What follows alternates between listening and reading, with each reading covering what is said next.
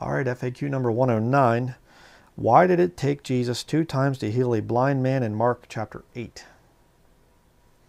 Let's look at the scripture. Mark chapter 8, verse 22, begin there. It says, And he cometh to Bethsaida, and they bring a blind man unto him, and besought him to touch him. And he took the blind man by the hand, and led him out of the town. Remember that.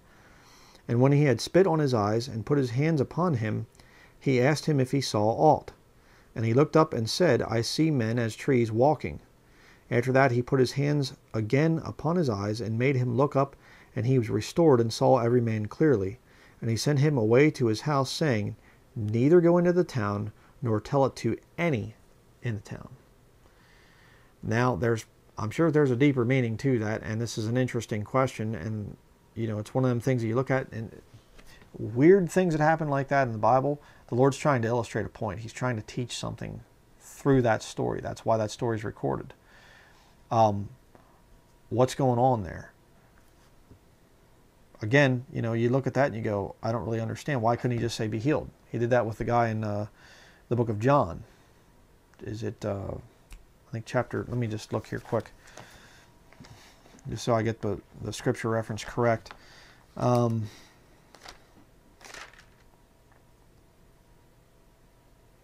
John chapter 9. Yeah, Jesus passed by, verse 1. He saw a man which was blind from his birth. And his disciples asked him, saying, Master, who did sin, this man or his parents, that he was born blind? Jesus answered, Neither hath this man sinned nor his parents, but that the works of God should be made manifest in him. I must work the works of him that sent me while it is day. The night cometh when no man can work.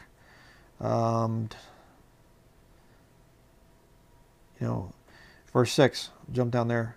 When he had thus spoken, he spat on the ground and made clay of the spittle, and he anointed the eyes of the blind man with the clay, and he said unto him, Go wash in the pool of Siloam, which is by interpretation sent. He went his way therefore and washed and came seeing. So the one guy, Jesus spits on his eyes and then puts the clay on, and it takes both those things. The other guy, Jesus spits in the clay, puts it on there. It's like he kind of skips the thing of saying, I'll just spit on your eyes and then, try to do the clay afterwards. And the second time, it's like he does the clay and the spit together and says, okay, go wash. And he comes back and he says, I see fine. What's the Lord trying to illustrate there? Well, there's something there. What is it? I don't know. Again, what do you do with stuff like this? Do you just simply say, well, I don't understand it the first time I see it, so I'm just going to cross it off? Or do you say, Lord, I'd really like to understand that better.